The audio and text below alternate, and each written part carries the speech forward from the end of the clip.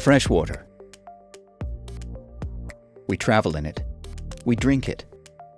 Farm with it. We use it in industry. Dump chemicals and garbage into it. And we waste it.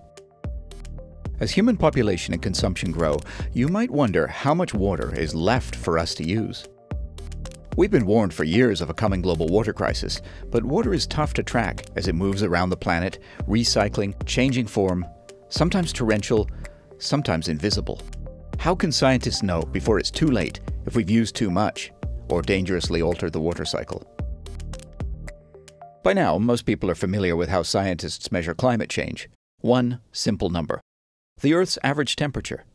It's easy to graph as it goes up and down, and it's relatively easy to define a threshold we shouldn't cross. Some scientists think that we can do the same for fresh water. In 2009, the Stockholm Resilience Centre declared what they called the planetary boundary for freshwater use. They determined that Earth's total available freshwater for humans was roughly 4,000 cubic kilometers a year. Use more than that, and humanity would be in trouble. Fortunately, they also calculated that we're currently only using a little over half of that. And while they warn that consumption continues rising, Earth, they said, is still within a so-called safe operating space. Good news, and simple to understand. But Earth isn't a big tub of water, argued critics. Freshwater is far more complicated. Take the water cycle. In school, you probably learnt it went something like this. Water evaporates from the oceans to form clouds, which drift over land where it rains, filling lakes, then runs off through rivers back to the sea. It's a soothing, self-contained vision of how water moves around the planet. But what really happens is more like this. Water interacts with virtually every aspect of the environment, affecting and in turn affected by the rest of the natural world in complex feedback loops. And of course, people influence the water cycle too, in a big way. For example, as humans warm the planet, evaporation increases, forming more water vapor, a powerful greenhouse gas. This leads to more warming, which then alters and destabilizes the water cycle. And that's not all. Water forms clouds which reflect sunlight, cooling the planet.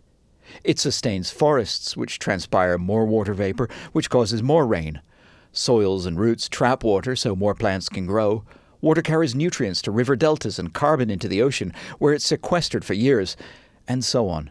Modify this water cycle too much, and parts of the environment could change, or Earth's life support systems could collapse.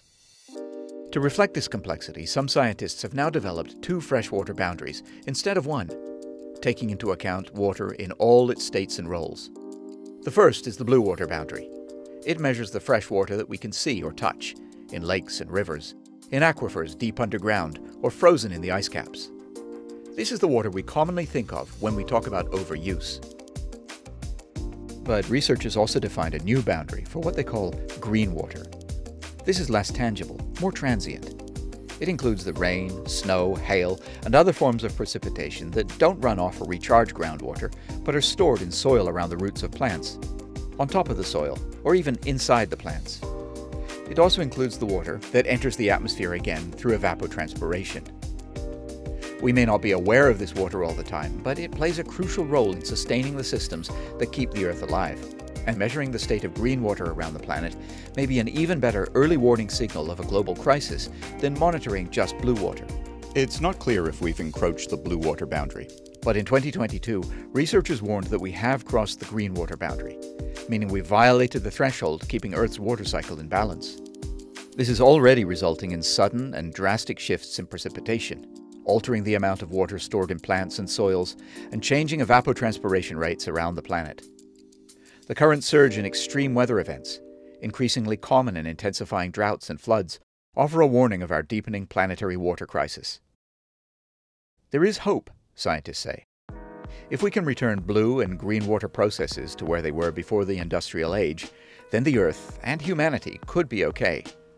And knowing whether or not we're entering the freshwater danger zone should help policymakers worldwide determine just how much water we have left and how much time we have to respond to a coming global crisis. Though some experts warned that even these new ways of thinking about the total water supply fail to take into account one important element: human beings. Like it or not, water management is a human activity determined by competing needs and even competing cultures.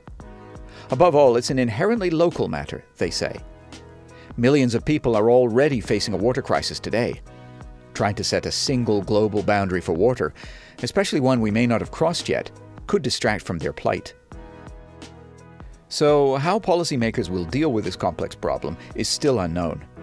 Clearly, we need to devise science-based, local, regional, and global water management strategies to stabilize Earth's water cycle while still meeting human needs.